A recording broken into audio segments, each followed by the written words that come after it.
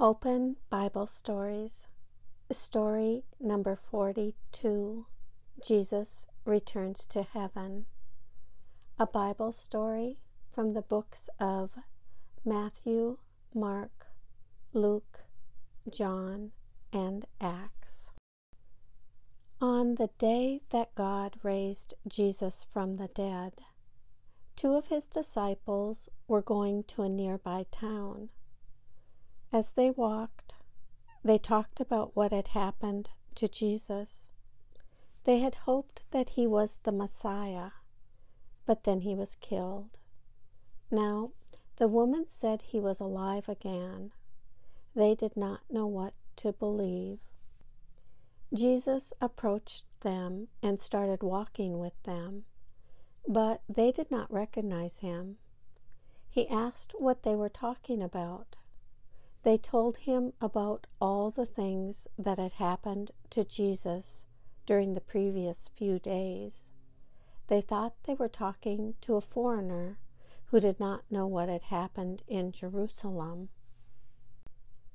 Then Jesus explained to them what God's word said about the Messiah. Long ago, prophets had said that evil men would make the Messiah suffer and die. But the prophets also said he would rise again on the 3rd day. When they arrived at the town where the 2 men wanted to stay, it was almost evening. They invited Jesus to stay with them, so he went into a house with them. They sat down to eat their evening meal. Jesus picked up a loaf of bread, thanked God for it, and then broke it. Suddenly, they recognized that he was Jesus, but at that moment, he disappeared from their sight. The 2 men said to each other, "That was Jesus."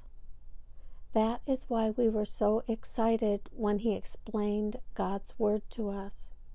Immediately they left and went back to Jerusalem.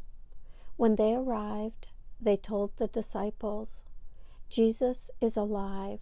We have seen him." As the disciples were talking, Jesus suddenly appeared in the room with them. He said, "Peace to you." The disciples thought he was a ghost, but Jesus said, "Why are you afraid? Why do you not think it is really I, Jesus? Look at my hands and feet. Ghosts do not have bodies like I do."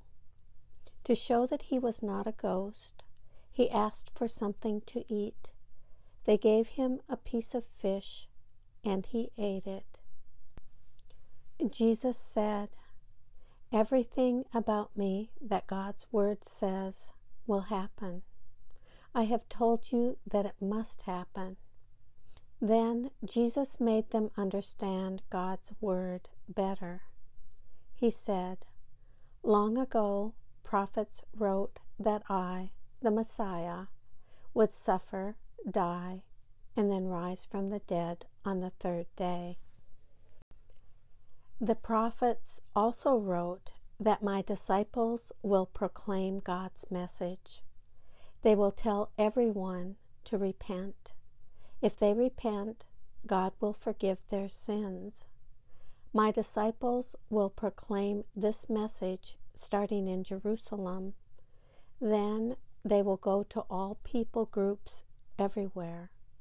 You are witnesses of everything I have said and done, and of everything that happened to me."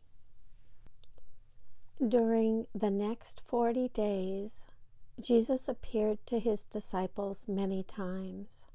Once, he even appeared to more than 500 people at the same time.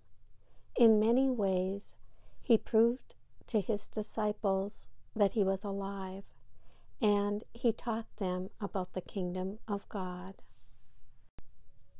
Jesus said to his disciples, "God has given me the right to rule over everyone in heaven and on earth. So I am telling you now, go and make disciples in all people groups. In order to do this, you must baptize them in the name of the Father, the Son, and the Holy Spirit. You must also teach them to obey everything I have commanded you. Remember, I will always be with you. 40 days after Jesus rose from the dead, he told his disciples, "Stay in Jerusalem until my Father gives you power. He will do this by sending the Holy Spirit upon you." Then Jesus went up to heaven, and a cloud hid him from their sight.